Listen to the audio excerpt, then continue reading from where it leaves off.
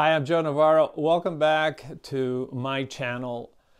One of the questions that I'm often asked is, why does body language matter so much? Well, it's certainly true that with the show Lie to Me, body language became very popular. But I assure you, the interest in body language goes way back. In fact, a lot of the research began in the 1960s as a result of the presidential debate between Kennedy and Nixon, and the result of that, which was really quite significant. Those who read the newspaper thought that Nixon won, but those who watched television thought that Kennedy won. And a lot of that was based on the nonverbals, the body language of Kennedy. He was very young, very smooth, very agreeable. He had a high likability factor, and all of that is part of nonverbals. But we can go back to Darwin, the famous author and researcher and keen observer who gave us the theories of evolution, where he later wrote about humans and emotions and our body language and compared it to other species. My take on body language comes from when I came to the United States as a refugee and I didn't speak English. So for me, the body language that I had seen in Cuba, where I was born, was really very accurate for me in determining something so simple as when I could approach people, were they happy or unhappy, things like that. And what the research shows us is that around the world, there seems to be a universal understanding of body language. We certainly know this from early explorers who primarily communicated through hand signals and gestures of, I offer you 2 nails and I receive back maybe coconut water or something as simple as that. It's through the gestures and so forth. But when we take a deep dive into body language, we realize that, number one, we're born without the ability to speak. And for sometimes up to 2 years, a lot of what we communicate as neonates and as toddlers is really through body language. This exquisite communication that says I'm comfortable or uncomfortable, and says I need something, maybe a hug, maybe some food, and so forth. So it's our first language. And also, think about how we assess for danger.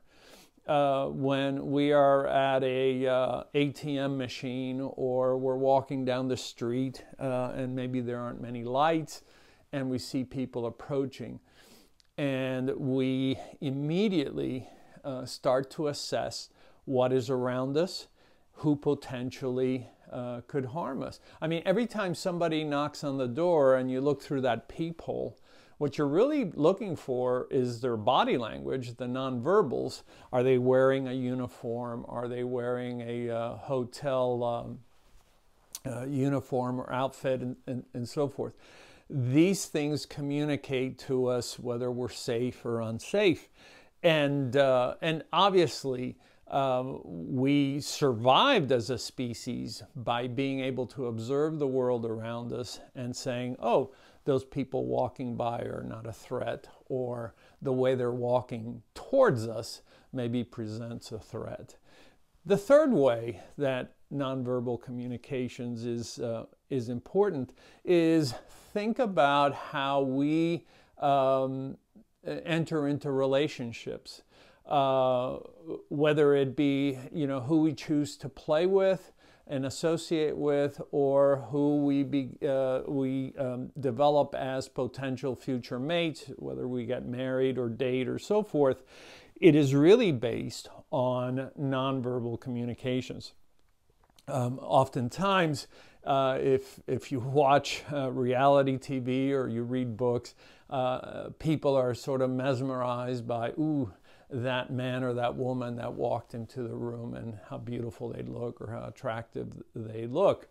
A lot of the decisions that we make around the world about mate selection are based on looks, appearance, grooming, manners. These are all nonverbal. And then think about how we display and demonstrate love. Whether we're petting a dog or cuddling with a child, we demonstrate love, we demonstrate how we feel about others through our nonverbals. We don't have to necessarily talk. We can squeeze that hand, we can hold the face, we can say many things nonverbally that are also powerful. And lastly, think about trust. Trust is demonstrative. Trust is not given automatically. Trust is something that we have to earn through our demonstrations of attentiveness, of care, of complying with promises, of complying with things that are expected from us. And most of what we call trust, we both transmit and receive non-verbally. And this is also universal. So when we talk about nonverbals and their importance and why study them, is because it can help us to understand other people. It can help us to more quickly assess what are the needs, wants, desires, fears, or concerns, or the needs of others. And it can help us to communicate more effectively, more quickly. Remember, nonverbals is the only means of communication that works at the speed of light. So I hope you've enjoyed this. Thank you again for joining me. Please like this, share it with other people, and also please subscribe. And thank you for your time.